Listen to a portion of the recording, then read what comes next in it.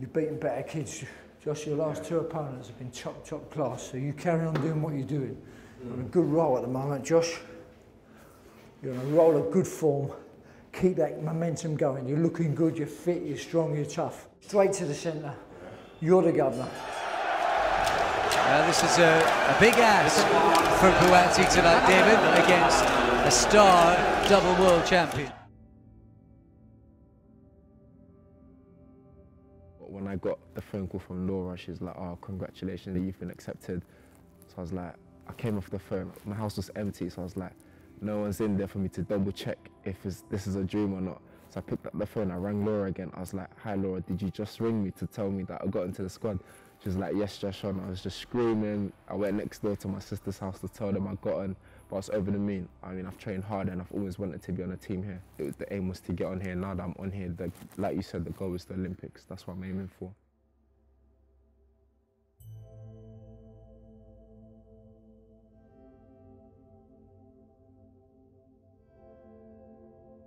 In the tunnel now, just waiting to go. On my toes, I'm bouncing, ready to go, you know. I'm only thinking about one thing, and that's that guy. I've been thinking about him all the time.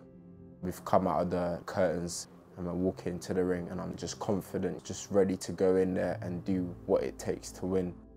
This is important. Every fight is important. What a scalp it would be. And with Sepp in the next round, a semi-final door would be staring you in the face. So it's a massive dangling carrot. You do the water, you rinse your gum shield. And as I climb in, there's a scripture that says, "Wherever the sole of your feet touches, I'll make your territory."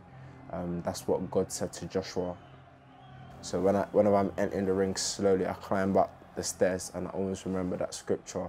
It says, "Wherever the sole of your feet." So as soon as my boot touches the ring, I'm remembering that God says, this is my territory, you know, and I get in there and I'm just confident and I'm thinking it's time to go. Father, I remember where you picked Josh from. I remember where you took him and how far you have brought him. And Father, right now I'm praying and declare that, Father, peace shall be in the mind and the heart of Joshua Buatsi, oh God. Father, we thank you and we bless you in Jesus' name. Amen. Amen. Remember how far. All right. Remember how far God has brought. When you're younger, it's all fun and games, but when you get older, it gets more serious. And I'm grateful to God that He put the right things around me so that I can, you know, learn to socialize properly, to talk properly, and to, you know, love all kinds of people. You know, so now I'm grateful for that, man. I'm grateful for that. Two men with one target right now, qualifying for the Rio Olympics. Buatsi gets gold at this qualifying event for Team GB. Josh Buatsi puts his name on the list. Ah, yes!